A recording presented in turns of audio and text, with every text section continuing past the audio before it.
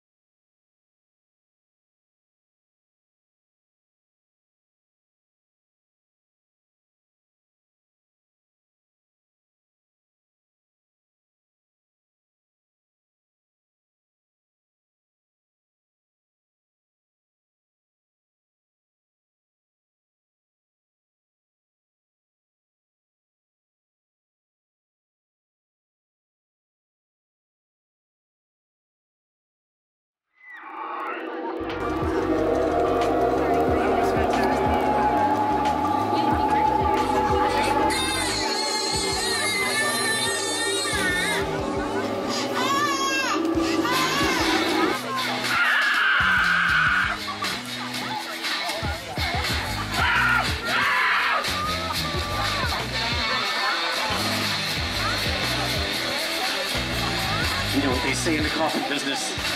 The waiting is the hardest part.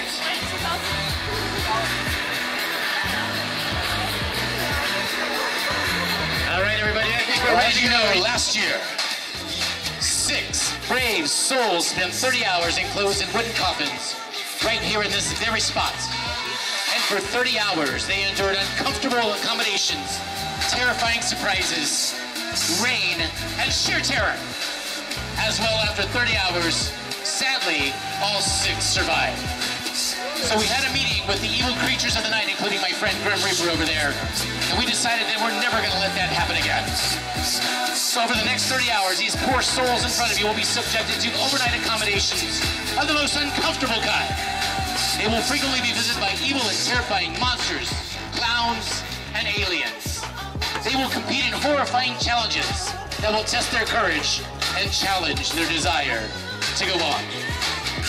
And by 11 p.m. tomorrow night, only one of these poor wretched souls will be left.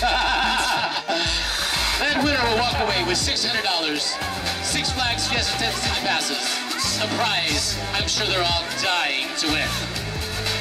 So are you ready to meet our victims? I mean contestants? Yeah. Without further ado, let's meet them.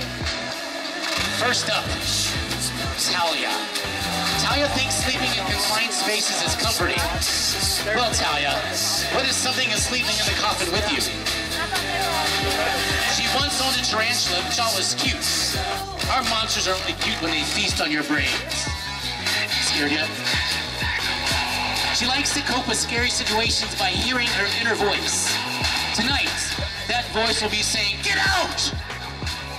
So, Talia, what scares you the most about tonight? Like this? Yeah, just the fingers way too close to my mouth. All right, get used to it. Get in your coffin. Emery, if you please, close your coffin. Next up, next victim, Megan. She says she started liking scary things when she was 5 years old. And her passion for horrific things has continued throughout her entire life. She says it would be her dream to live in a haunted house. That's weird. Well, Megan, tonight your dream will be of terrifying proportions. She says that she's not sure she can handle a challenge that involves worms. What about snakes and cockroaches? We'll see. Megan, what kind of scream would you make if you won this horrifying coffin challenge? Is that good enough? I think so. All right, give it up for Megan. Here we go.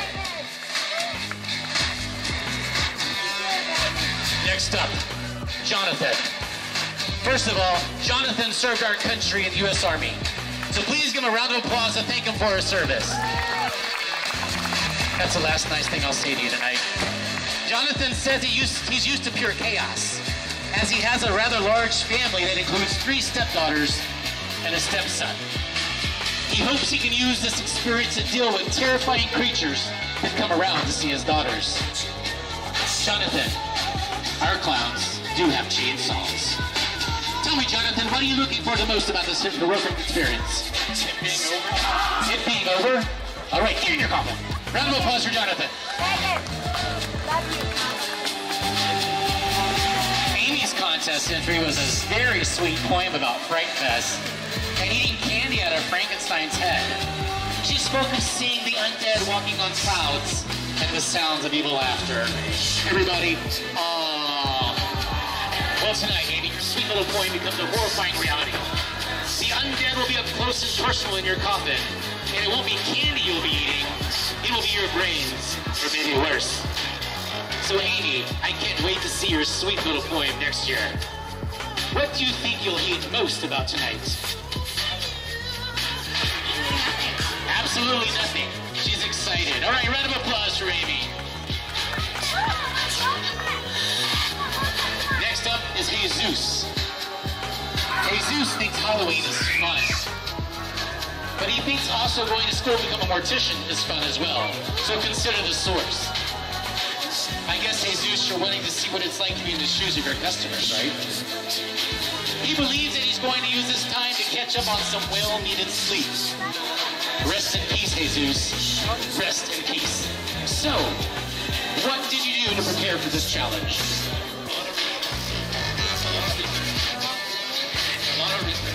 A lot of research. How do you do research? Did you get the coffins with them? He said he watched last year. All right, give me your coffin. Right.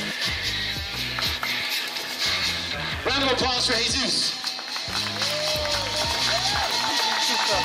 So I would like to introduce our very last victim tonight. Poor Crispin thought he was coming to the park just to retrieve a lost cell phone for his daughter because he's a great dad. What he didn't know is that minutes later, he'd be signing up for the 30-hour Coffin challenge. So guess what? His daughter doesn't get the cell phone tonight. Maybe he'll come home with $600 and a Six Flags Fiesta Texas season pass. Are you ready, Crispin? I would ask you what you did to prepare for this, but I know it was absolutely nothing. So instead of a lost phone, hopefully it's not a lost soul. Are you ready? I'm ready. All right, round of applause for Crispin.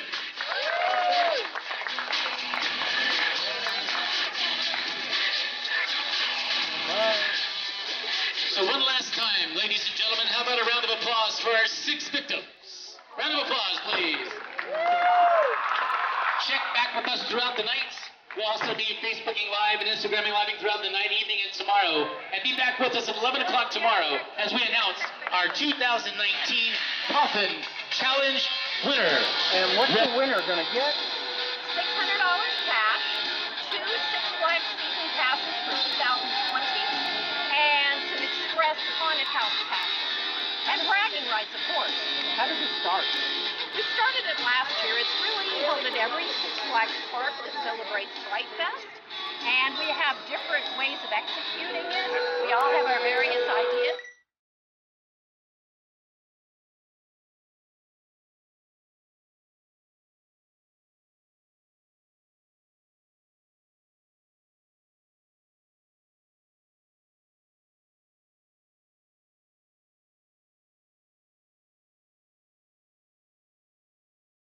You must be back within your allowed 6 minutes, or you will be eliminated from this challenge.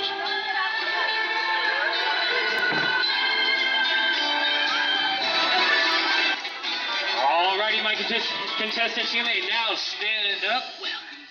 Remember, you do not have to go to the restroom if you do not need to, but if you need to, there's a restroom located down that way by the orange overhang. You'll see a giant sign for it, or there's one right past Chopsticks in the retail area. Once again, you must be back within the 6 allotted minutes or you will be eliminated. And your break starts now.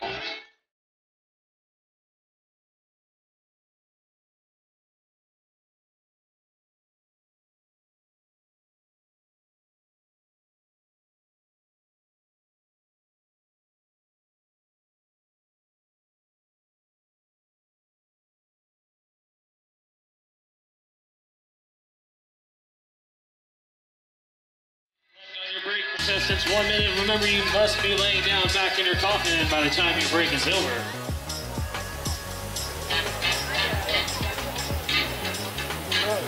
Yeah!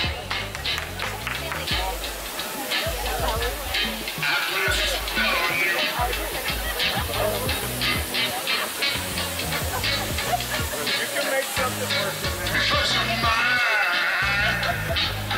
30 seconds, so your break is over. 30 seconds. Stop the things you I wish you were joking. Look up!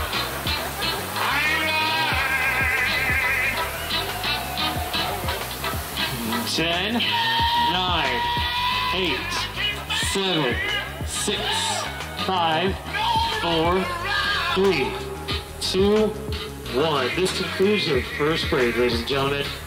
And for those of you who do not know, we are doing the 30-hour Coffin Challenge. The potential to win $600 cash and 2 season passes. It's not all fun and games, though. There will be elimination challenges. I can't quite give you the details, but just know things are going to get pretty intense. We'll start dropping like flies.